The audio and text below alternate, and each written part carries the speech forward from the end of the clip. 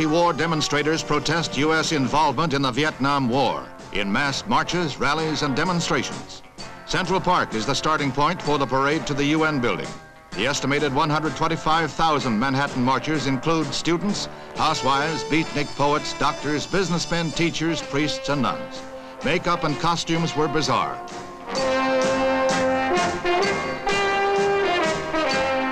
Before the parade, mass draft card burning was urged. Demonstrators claimed 200 cards were burned, but no accurate count could be determined. Reporters and onlookers were jostled away on purpose. Although mostly peaceful, shouted confrontations were frequent and fiery during the course of the march. The anti-war marchers were picketed by anti-war marchers who were hawkish toward the parading doves.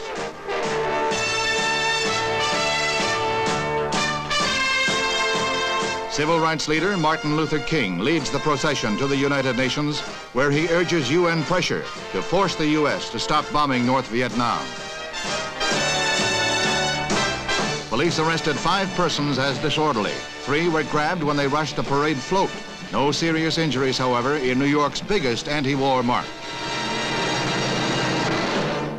A companion peace demonstration brings out 50,000 marchers in downtown San Francisco. They parade 2 miles along Market Street, pacifists and hippies together. Gigantic Kezar Stadium holds the mass rally, where anti-war songs and speeches trigger a short scuffle between pro and con factions. No one was injured. Both demonstrations were sponsored by a loose coalition of left-wing, pacifist, and moderate anti-war groups. President Johnson, meanwhile, let it be known that the FBI is closely watching all anti-war activity.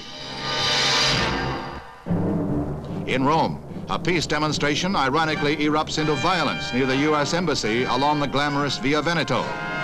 Police, alerted to possible trouble, stopped the marchers just short of their goal, and then the march turned into a riot.